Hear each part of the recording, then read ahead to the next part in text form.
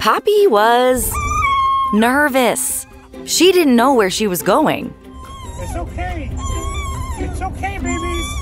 But the car belonged to this guy, Lee, an expert dog rescuer.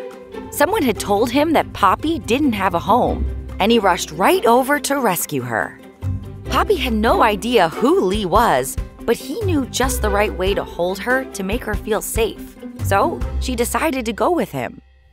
But once they were on the road, Poppy started having second thoughts. Where exactly was Lee taking her? Had she made the right decision to go with him?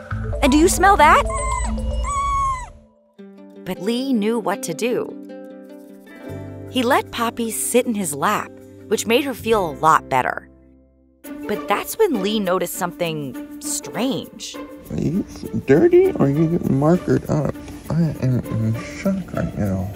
Someone had drawn on Poppy's fur with markers. Poor Poppy. Let's go wash this stuff off you. But Poppy was worried. What if the marker wouldn't wash off? What if it was permanent? All right. Welcome home, baby. Did he say home? As in her new home? Over here. Look at that bath. That's going to be your little bathtub. Bathtub? Poppy wanted to get rid of the marker spots, but couldn't they try some baby wipes first? Maybe a little spit on the corner of a napkin? Maybe she could just stay in this crate while Lee could come up with some other ideas. Come on. Let's get you cleaned up. She did really want that marker gone. Okay, let's do it. But check that temperature, Lee. Not too hot, okay?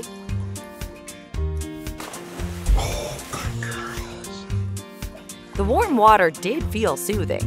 She was even starting to relax. This was the best bath she'd ever had.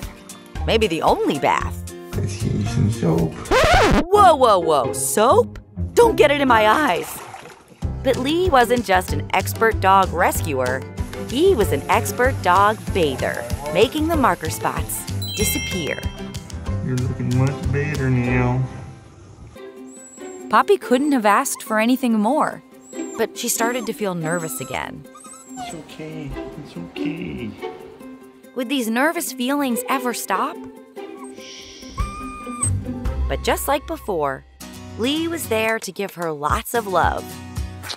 See? It's not so bad.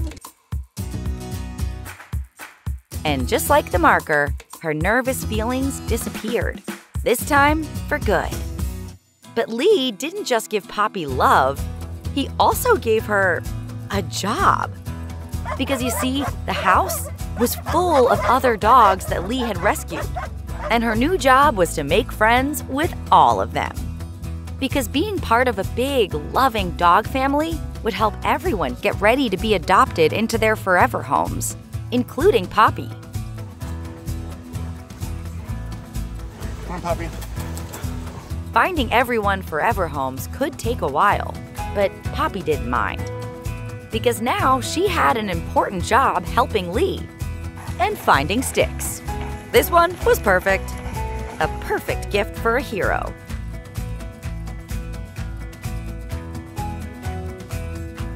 The Dodo Loveables. Who will you adopt?